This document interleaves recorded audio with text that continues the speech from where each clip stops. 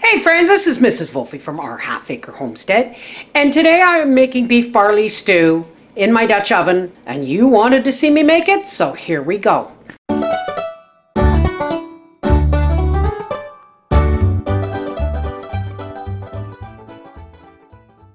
So here's what you're going to need. This stew will make enough for 2 to 3 people, unless your husband loves it like mine does and eats enough for 2 people. I have 3 medium-sized potatoes, 2 large carrots, and 2 small to medium onions. I have barley.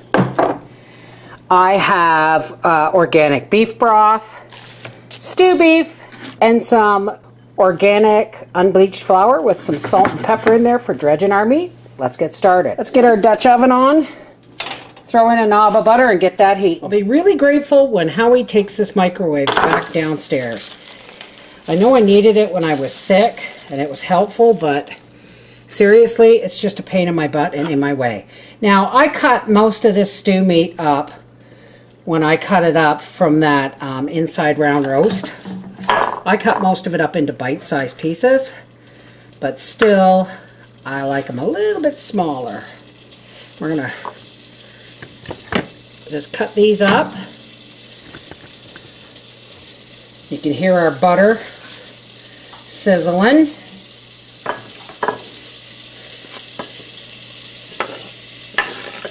Now, let's get this over here and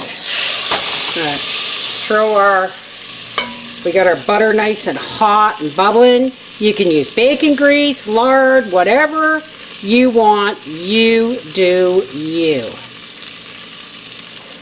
And I'm just going to throw all this dredged meat into this almost burnt butter, which gives it a whole different flavor all its own. We're just going to brown this up. Now I'm going to set my oven at 300 degrees. Now you can do this on the stovetop if you want, but if you do it in the oven at 300 degrees, you really don't have to stir it as much. Okay, now while that's browning, let's work on our veg. Now as you all know, carrots don't cook as fast as potatoes, so we're going to cut these ones up fairly small. Whoever gave me the idea of holding on to the hinge saved me some money, because I have broken so many of these.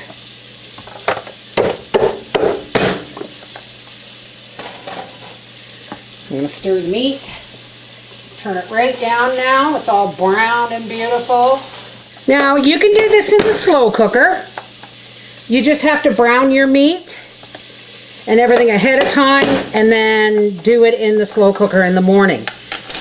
That's a lot of carrots. I'm going to put these in the bowl. And let's start. I'm going to do the potatoes and the onions in bigger bites because they cook faster than the carrots. Okay. This is all nice and browned. Now we're going to throw in all our veg, potatoes and our carrots. And I'm going to add, you do you, but, oh, God. I'm just going to add maybe a half a cup of barley. Yeah, about a half a cup. And in goes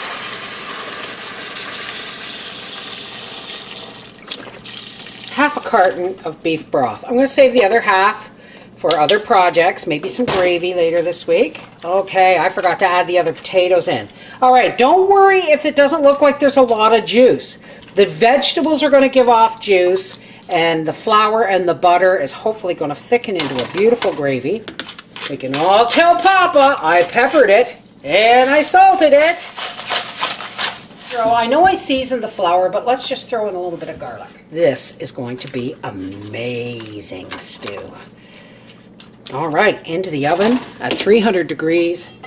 This goes for a couple hours. All right. Ooh. Let's have a look at our stew. I stirred it once. And Papa's going to be home in about 15 minutes. Oh my goodness. Would you look at that amazing bounty. So I'm going to shut the oven off. And we're just going to let this sit here. And when Papa comes home, I am going to serve some of that up with a nice slice of bread. Alrighty. Papa is home and starving. So let's dish him up a bowl of this amazing stew. As my niece Amanda would say, stew!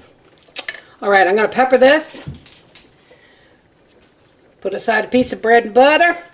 And we'll see you at the table. This is beef barley stew. And I made it not in the crock pot, and it was all in fresh ingredients, fresh or frozen ingredients, nothing dehydrated. It's just stew. Just what I needed. Just what you needed. Thank you, baby. This is the Miss Wolfie from our half-acre homestead. Whether you use dehydrated ingredients, a crock pot, or a Dutch oven, or fresh ingredients, stew, some days, that's just what you need. Take care. God bless.